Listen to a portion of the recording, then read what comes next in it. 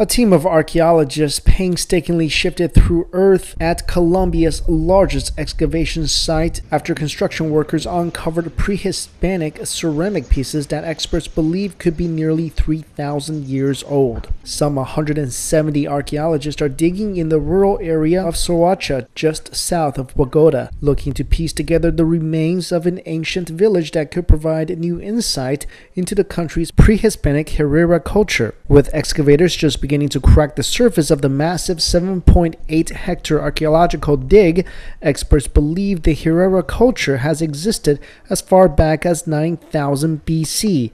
in the country's central highlands. According to archaeological reports, some 30,000 ceramic fragments have been recovered at the massive dig site alongside human bones and teeth. The discovery of rectangular structures by excavators makes the archaeological site one of the country's most important.